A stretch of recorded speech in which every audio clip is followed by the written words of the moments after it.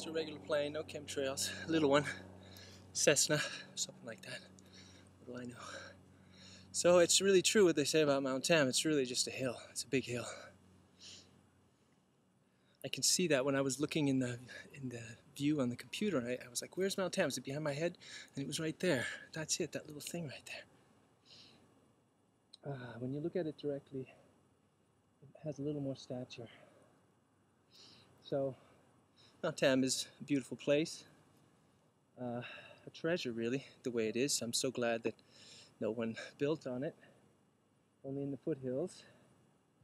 Unfortunately, there is some sort of military or some sort of observational shit up there. It's like a giant puffball impersonating mushrooms, as per usual. Authority is, by the way. So I've been mushroom hunting also on Mount Tam, and it is a beautiful place to mushroom hunt. The trees are older than the ones here, so there's potentially more mushrooms. Right now I'm in Tam Valley, technically, right on the other side of Marin City. That's the most I'll tell you. I won't tell you which trees I visit, but you know what? The secret is out, because you know what? These grow everywhere. Anywhere you have certain trees, pines, some oaks. What are the other ones? In other parts of the world, it's larch. You can just look up all the sacred trees of the ancient Norse religions, and it's usually trees that are associated with Amanita muscaria and mushrooms in general, all the medicinal mushrooms. Many of the medicinal mushrooms grow under trees. And I also wanted to add that the theory of the parasites, this mushroom being an anti-parasitic, is my new theory, and I'm saying it tentatively because I don't know. I'm not a scientist. I don't have the money to do tests. I assume that we all, or 80 or 70 or 60% of who knows, give or take a few over the years, have internal parasites. And so I think that as an herbalist, I was actually shown to this mushroom because I did have an internal parasite, and it is either taking care of it or it's helping to take care of it.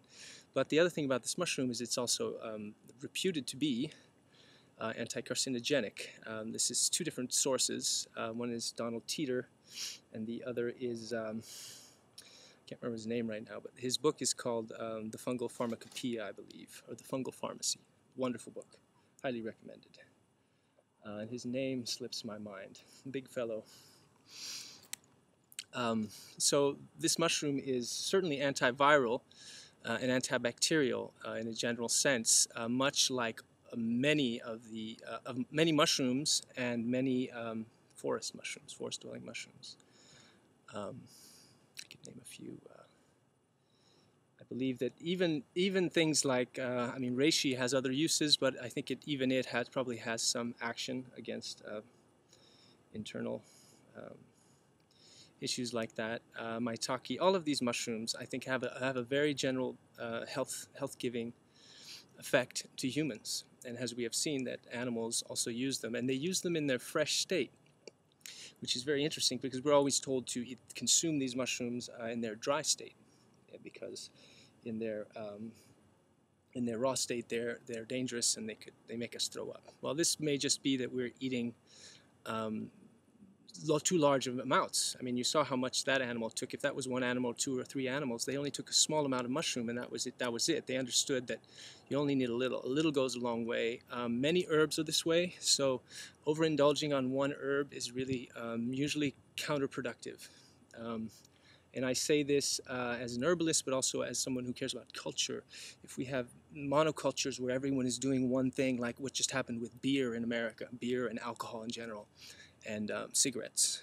This is tremendously dangerous because people become dependent on one thing, and if the thing is also poison, like alcohol, and Amanita muscaria, which kills internal parasites, but also may kill good bugs in the stomach, so it is in a sense something that could be dangerous if you didn't use a probiotic with it to replenish your stomach.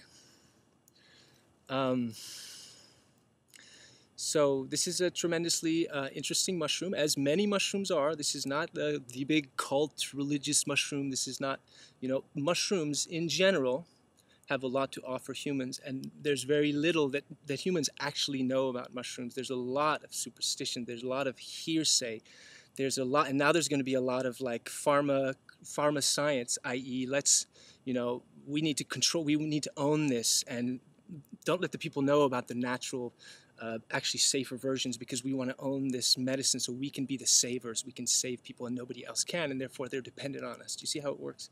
It's this mentality which we're all fighting, and which if you go and find your own medicines in nature with a little bit of knowledge, reading in books, tasting small bits of plants that you kind of know, like I know this is plantain, and I know this is a good plant for, it's a healing plant, so I'm eating a little piece. I don't have to eat a lot, just eating a little. I want to check it out. I want to see what the relationship is between me and this plant before I go.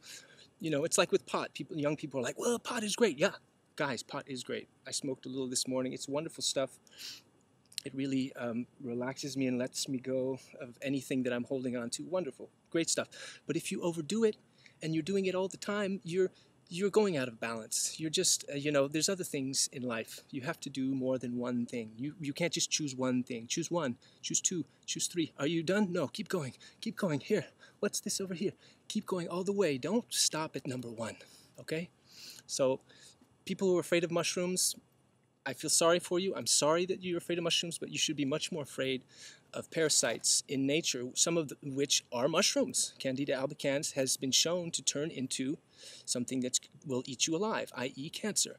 So you have to choose, you have to decide now which ones are your friends and which ones are your enemy, and you have to discern. You can't just say all mushrooms are bad, because that's bad for all of us. That means that you're just giving up on you know, rational thought, and that just screws everything up, especially if you guys are the ones with the money.